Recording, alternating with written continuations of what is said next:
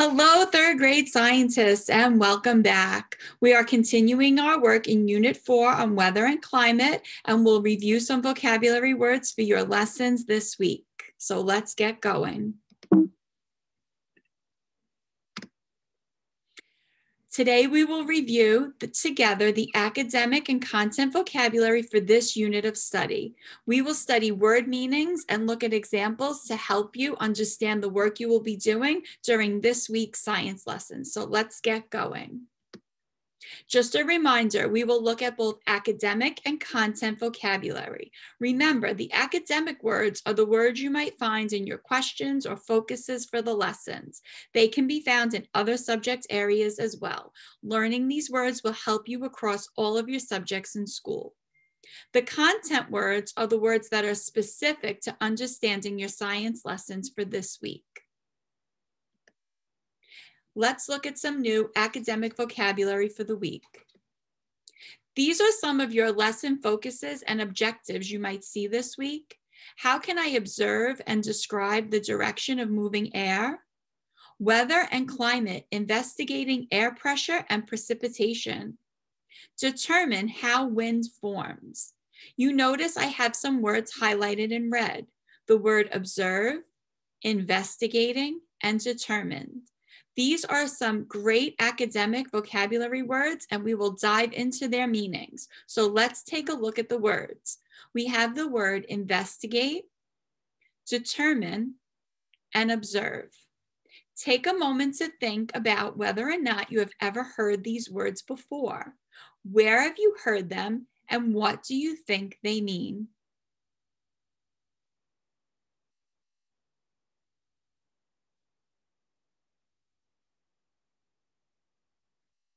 Great, now let's check your thinking against the word meanings.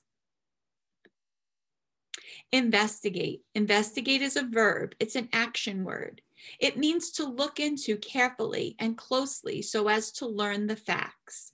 So when you're investigating, you're really studying something, collecting clues, collecting evidence, and learning more about it. It could be an object, it could be a subject, it could be something you maybe already know a little bit about, but when you investigate it, you find out even more. Another word that means the same thing is examine. Let's look at an example.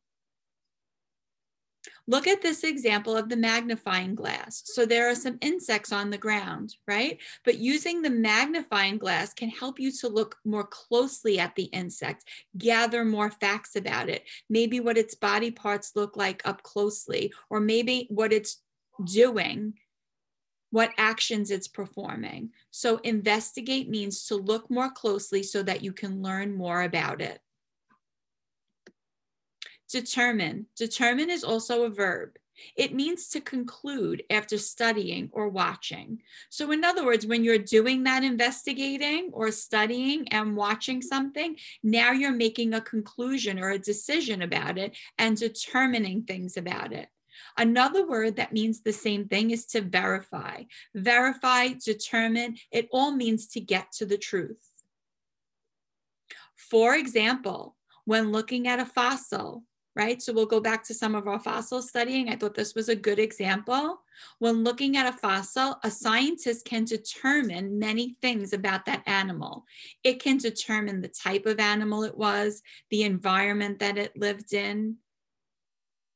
So studying and watching and looking closely and investigating this fossil helps a scientist to make determinations. Observe. Observe is also a verb. It means to watch closely. Another word that means the same thing is to watch. Observe simply means to watch, but you're really paying attention. And as you're observing, you're doing that investigating and then determining things about what you're watching. For example, astronomers may use a telescope so that they can see the stars and constellations in the sky better. They're using this tool to observe things in the sky. As they're making these observations, they may be investigating and determining things about what they're watching. Observe means to watch closely. Content vocabulary. Let's take a look at some of the important content words for this week's lessons. These are some words you will learn about during your science lessons this week. You will come across the word evaporation, experiment, air mass, wind, and condensation. Let's take another moment before we move on. Stop and think about whether or not you've ever heard or read these words somewhere before. Maybe even one of them may sound familiar from last week's vocabulary. What do you think they mean, and can you think of any examples of these words?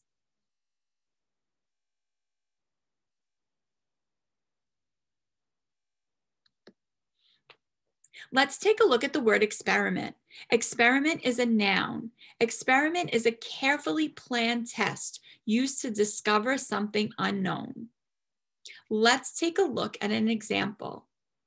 Here you see a scientist performing some kind of experiment in the lab. She planned this out and she's performing tests to hopefully get some information that she doesn't know yet, maybe making comparisons or contrasting results. All of these things are done as part of the process of doing an experiment. Wind. Wind is also a noun. Wind is air as it moves naturally over the surface of the earth.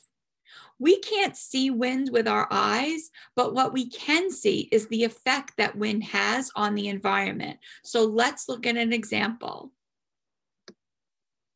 Here you can see what the wind is doing to these palm trees. Even though we can't see it and there's no movement actually happening in this picture, you can tell that it's a strong windy day just from the effect that the wind is having and pushing against the branches and leaves of the palm trees. Evaporation. Evaporation is also a noun. We looked at evaporation in our water cycle experiments. Evaporation is the process of turning a liquid into a gas through heat. Remember when we took our cup of water and put it in a sunny window? The warmth from the sun turned the liquid into a gas so that the level of our liquid continued to go down as the liquid was warmed. This is a common example we see in our homes all the time of evaporation. Watch the next time your mom is cooking something on the stove or boiling a pot of water, maybe to make some pasta. You will notice the steam or vapor coming off the pot. This is an example of evaporation. Condensation. We looked at the word condense last week. Condense is the verb or the action of condensation happening, the action of the process. Condensation is the process of changing from a gas to a liquid or solid through cooling. Think about our cloud experiment. When we watched the warm water evaporate and go to the top of the cup where the ice was, as it was cooling at the top of the cup, we could see it start to turn back into a liquid. You could actually see the process. Remember the example of the water droplets on a soda bottle when it's taken out of a cold refrigerator and put in a warmer place. The contents of the cold temperature of the bottle cause the air around the bottle to form liquid water droplets. We call that condensation. You will remember this example. This is an example of condensation. This is the warm air around the soda bottle as it's getting cooled, turning back into a liquid. Air mass. Air mass is also a noun. Air mass is a body of air that covers a wide area and has little horizontal variation in temperature, pressure, or moisture. That can sound a little confusing, but it just means there's not a lot different about that air mass. It could be warm, it could be cool, it could be wet, it could be dry, but that body of air is constant across the area that it's covering. This is one example of an air mass. By looking at this picture, you can tell it's a dry day, it's not a windy day. We can't really tell if it's a warm air mass or a cold air mass. It could be cold, it could be warm, but whatever it is, that air mass over this body of land has little horizontal variation, so it's not moving or changing a lot in this one area. The temperature is the same if I walked from here to back there. The pressure is the same and the moisture or dryness is the same. So it's not raining in this one little spot and super dry in this little spot. This is an example of air mass. And once again, these have been some awesome science words. Now that you're familiar with these awesome words, you will be able to use them and understand them during your learning. And remember, use this video as often as you need to as a resource. You're doing amazing work, third grade scientists. Keep up the great work.